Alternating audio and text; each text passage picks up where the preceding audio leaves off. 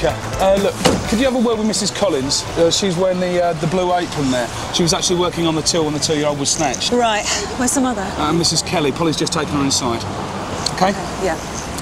Right, Darren, can you tell me what you saw? I was coming out of Town Street and I saw a woman stood near a pram. Right, what was she doing? Thought she was just looking at the baby. OK. What happened then? Next time I looked, she was getting into a car. What kind of car was it?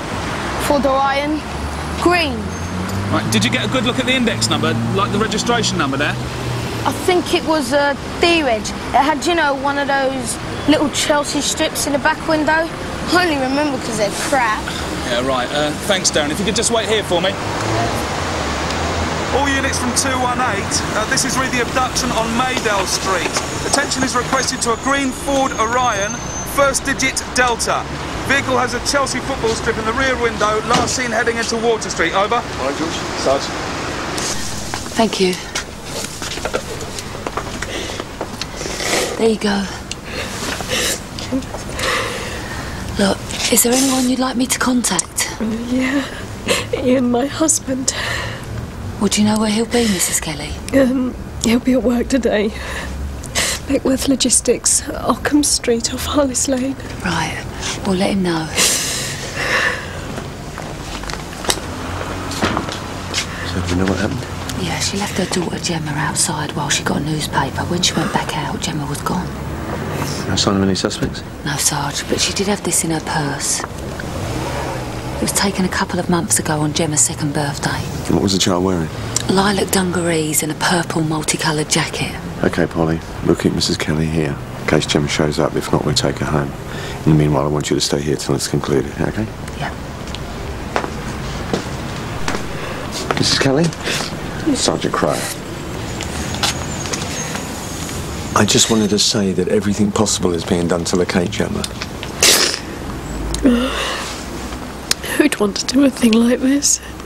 All units from Sierra Oscar, child abduction. We have a D-registered green Ford Orion reported obstructing a drive on Ida Lane. Sierra Oscar from Sierra 1. We're not too far away from Ida Lane now, Sarge. Can you show us stealing? Received. Informant is a Frank Brown. He's at number 12, Gary. Down here. Hold on. There he is.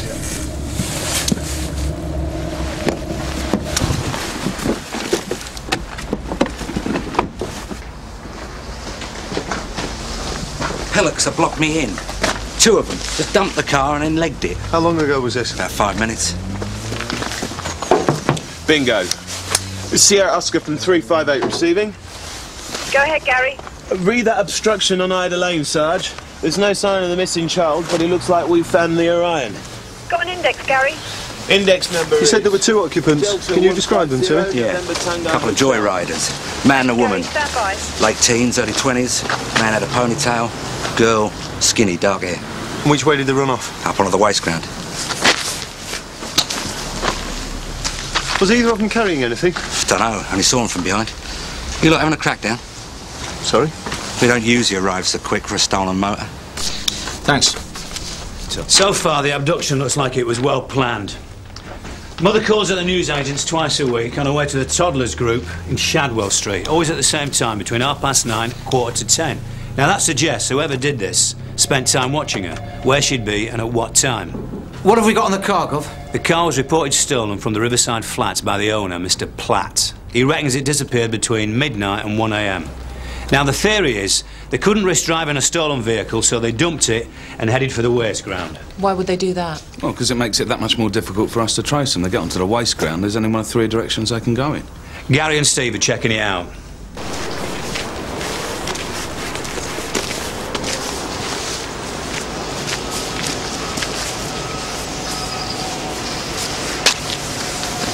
Someone's car is getting through a lot of oil.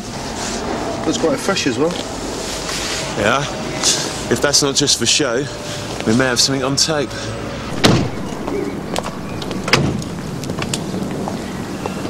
How are they, Polly? Mrs. Kelly's been sedated, Gov. She's upstairs. Her husband's just arrived. He's through there. Have you had a chance to talk to him yet? Well, he's still in shock. He said he wants to be on his own.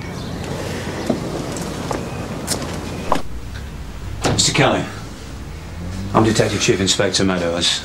This is W.P.C. Blake. Any news? I'm afraid not. I realise this is a distressing time for you, but I was wondering if you'd be up to answering a few questions. I know who's behind this.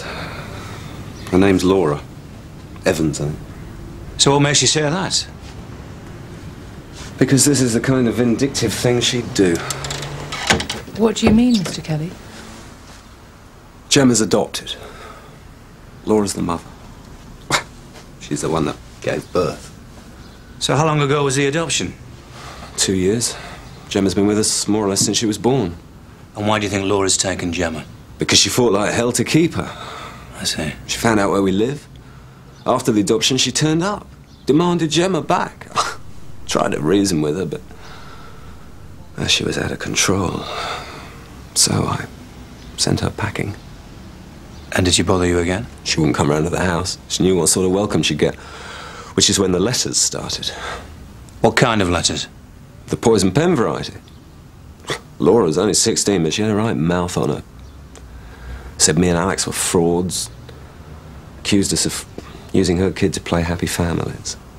And were any of these letters threatening? Yeah. She said, one way or another, she was going to get Gemma back. If you were being harassed, why didn't you inform the police? Well, I didn't take it seriously. Mrs. Kelly didn't mention Laura. It's because she wasn't in when Laura came round. And I didn't tell her. It was me that threw Laura out. I got the letters. And what with fertility treatment, then adoption, I thought Alex had been through enough. Do you have the letters here? No, they didn't warrant a second read. And when did they stop coming? Gemma's first birthday. I was expecting a card or something, but nothing came. And your wife doesn't know any of this? No. But then, she doesn't even know I smoke. I said I'd stop. Baby in the house and all that. You got kids? 2. And you know what we're going through? No. But I can guess. There's something reassuring in all this. I was wondering if I'd ever feel like a real dad. Do you know if Laura has a boyfriend? Dunno. You think somebody else could be involved? It's just a possibility at the moment. Have you any idea where Laura might be now? No. I've got a number for the adoption agents. I called them from work, but they refused to give me Laura's address. Well, that's understandable. Can you think of anyone else who might have done such a thing? No. This has got to be Laura's handiwork. Yeah, it is. Thought it were nicked. Prime dumping ground round here for stolen vehicles. Whether find them there or smouldering on that waste ground over there.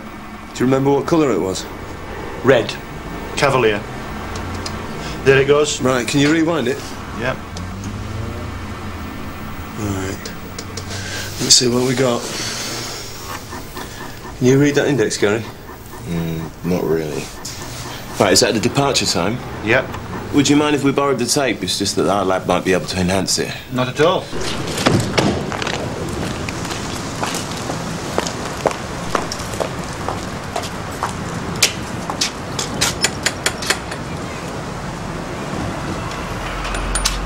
Laura Evans? Yeah?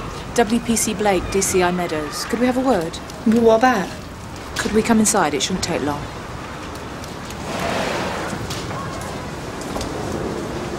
Can you tell us your whereabouts this morning? What's this about? Between 9 and 9:30. Well, why don't you guess? We've come to talk to you about your daughter. What? Gemma. Should have done your own work. She isn't mine anymore. We know that she was adopted 2 years ago. Well, then why bring it up? Something happened to her. How did you feel about the adoption? Well, what do you mean? Laura, we understand that you sent letters to Mr. Kelly, the adopted father. Did you send letters demanding Gemma's return? Is that what he told you? Is it true? I don't remember. I was just a kid. It was only 2 years ago. Yeah, and I was 16. I understand you went round to the Kelly's house. Look, I'm getting on with my life because I have to. I don't need any of this thrown in my face now. We understand that, but we do need to ask. So how did you know the Kelly's address? Well, before Gemma was born, we had a getting-to-know-you session down at the agency. For what reason? Look, if something's happened to Gemma, then I've got a right to know. We're investigating the abduction of a child. Now, your baby was taken this morning from outside a newsagent's. Gemma? Well, what happened? We're still trying to establish that. You think it was me? You think I took her?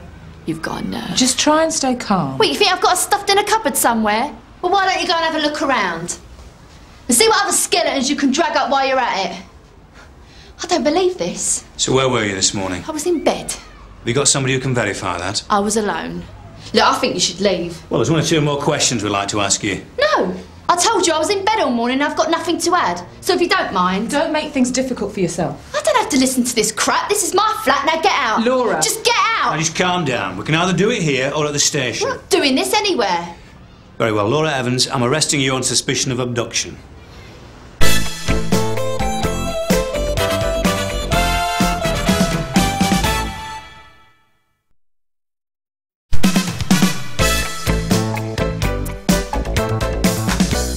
Why did you send letters to the Kellys? I felt cheated. Because they'd taken your child? Because they wouldn't let me see her. Did you resent the Kellys looking after Gemma? Well, I resented the decision. I felt sorry for them. Especially her. Mrs. Kelly. I could see how much she wanted Gemma. But they were frauds, weren't they? Using your child to play at happy families. I mean, that's the way you saw it. No. Well, that's what you put in your letters to them. Well, I was angry. I was the one with the scar. I've been through hell with nothing to show for it. You had a cesarean? Yeah. They said the baby's heart was getting tired. Next thing I knew, I was being rushed somewhere. And I heard her scream. And when I woke up, she was gone. You had the Kellys' address. Did you ever go around there? Once. That must have been strange, seeing your child become a part of somebody else's family. Gemma was in the kitchen with him. He was making a fuss over her. Mr. Kelly? I don't think he was too happy about me hanging around his house. Did he tell you to leave? He said I could see Gemma if I promised to leave him alone. And did you see her? He took me into the kitchen and I held her. She was asleep. I wanted her to wake up, to look at me, but she just slept. He said he was sorry and I had to go. His wife was due back soon. He put his arm round me, told me not to cry, and that I could see her again. What did he mean by that? Every now and then he brought her round to the flat, just for a couple of minutes. Did his wife know about this? No. He said she wouldn't understand. Laura, did anything happen between you and Mr. Kelly?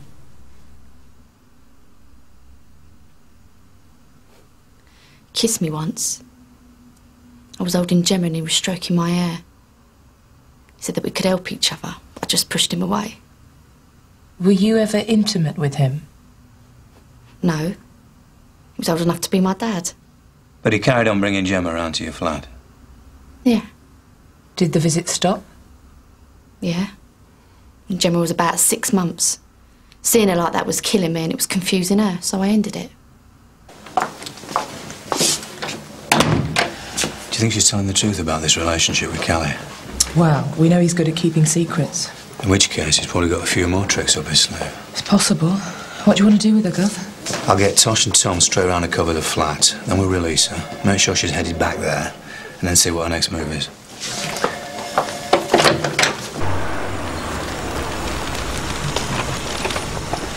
Sierra Oscar from DC Proctor. Car check, please. Suspect vehicle at Bevan House. Go ahead. Mike 961 Lima, uniform Charlie. Stand by. DC Proctor from Sierra Oscar. Re your car check, Tom. It should be a dark blue Mondeo. It's a company vehicle registered to a Beckworth Logistics in Ockham Street. All received. DCI Meadows from DC Lines. Go ahead, Tosh. Still no sign of Laura, but she's had a caller. IC1 male, early 40s. Suspect's driving a dark blue Mondeo. It's a company vehicle. Sounds like Mr. Kelly, Tosh. What's he up to? He's had no joy at Laura's, so he's on the move, Gov. Received. I'll send Dave and Norika to cover the flat. You stick with him, Tosh. Received. Let's go. You're right. The recording isn't brilliant. But if the information is there, we should be in business. Enlarge the index number, see what we've got.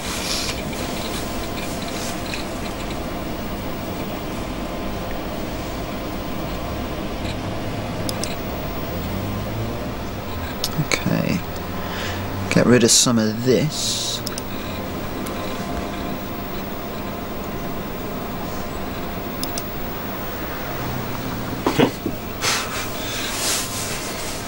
Perfect. Well done. See Oscar from 363, Sheree? Go ahead, Steve. Can you do a vehicle check? DCI Meadows from DC Line. Go ahead, Tosh. Mr. Kelly's on Talbot Street, Gov. He's turning towards his home address. Received. He's just pulled onto his drive. Right, you better get back to Laura's flat now. On way. I don't know what the doctor gave her, but she's still out for the count. When Mr. Kelly left the house, you know where he went? He wanted to let his brother know what was going on. Was everything all right? Mr. Kelly, W.P.C. Page has been telling me you've been out to inform your brother. Yeah. Where does he live? Coal Lane Estate. Must have come as quite a shock. Yeah, it did. How did you take the news? I couldn't believe it. Well, these things are difficult to take on board. Now, you work for Beckworth Logistics. Yeah, is this relevant? The Mondeo outside. Is that a company car? Yes. Does anybody else have access to it? No. Do you know anybody who lives in Bevan House? Not that I'm aware of. What is this? Well, we were wondering what you were doing there this afternoon. My wife doesn't know about any of this. I'd like to keep it that way. Why have you been lying to us? Because I wanted to protect my marriage. I don't understand. I try to show Laura a bit of compassion. This is how she repays me. What arrangement did you make with Laura? What she told you? That you've been taking Jem around to her flat. Is that true? I had to. Laura came round when Alex was out. She was desperate. She wasn't going to leave until she saw Gemma. Weren't you worried about your wife finding out? Yeah, well, obviously. Laura turned up in the right state. I just wanted to make things easier for her. So you've been taking Jem around to Laura's flat out of a sense of pity? Yes. Nothing in it for you. What are you suggesting? Were you ever intimate with Laura? Well? Laura's devious. She uses whatever she can to get what she wants. The mother of your adopted child, very cosy. It wasn't like that. You exploited a 16-year-old girl who was desperate to see her child. She's my child, officer. Laura exploited me. She used sex to negotiate more time. But you were happy to take what was on offer. Well, conversation with Laura was particularly dull. Dave, yeah. Yeah, okay, yeah, understood. Thanks. We missed Laura. By the time we got round there, she'd cleared off. Right, Mr. Kelly. Have you any idea where Laura is now? I wouldn't be here if I knew that. I hope we can clear this up without your wife finding out about your little vices. Just bring her back. Yeah. Are you Ken Lawler? That's right. Do you own a red Cavalier? Gary!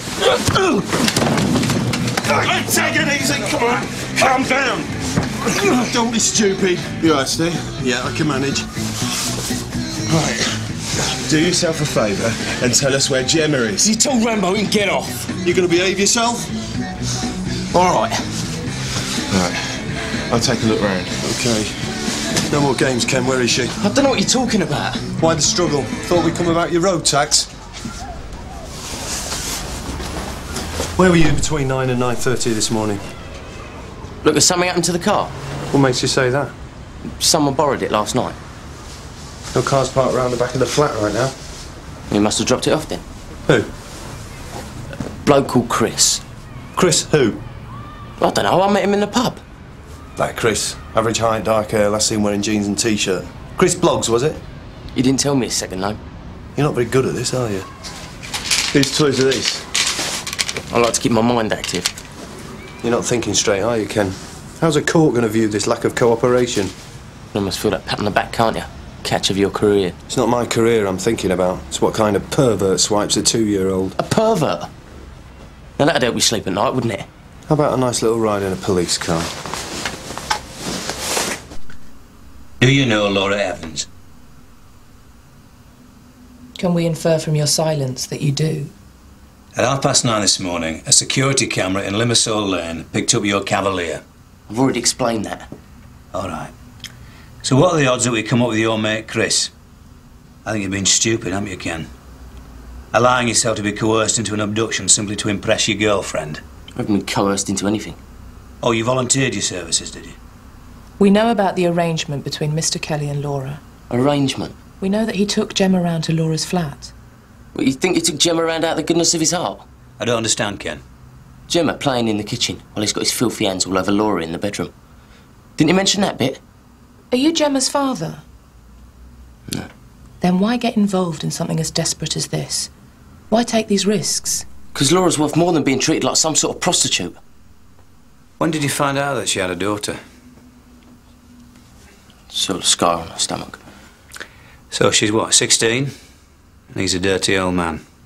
That must have infuriated you. I told her she had to finish it. It was over, but she just couldn't. She says it's over. She doesn't see her daughter again.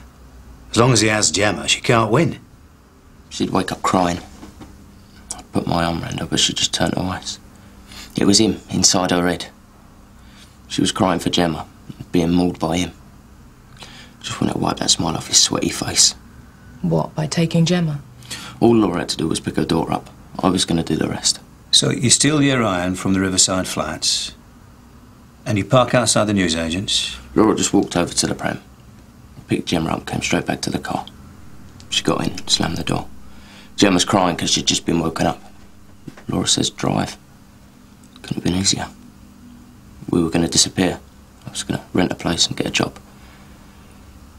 Keep Gemma off the paperwork and away from prying eyes. Ken, it's in Laura's interests to clear this up now. You'll be at my flat later. Let them have today. Here we go. Right, if you take the near stairs, but remember, extreme caution, because she's not likely to give up Gemma without a struggle. Go.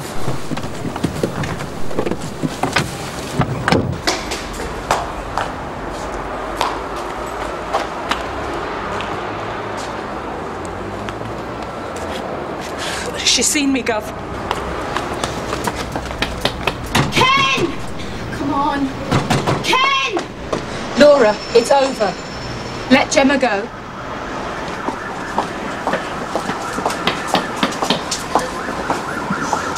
Laura, Ken's at the station. He told us about Kelly. We know he was using you. She's my baby. You can't take her. Sierra Oscar from DCI Meadows. Go ahead, girl. Kill the sirens round Granby House. Received. Don't put Gemma through this. Laura, Gemma's frightened. She doesn't understand what's happening. It's okay. It's going to be okay. Let's take her home, shall we?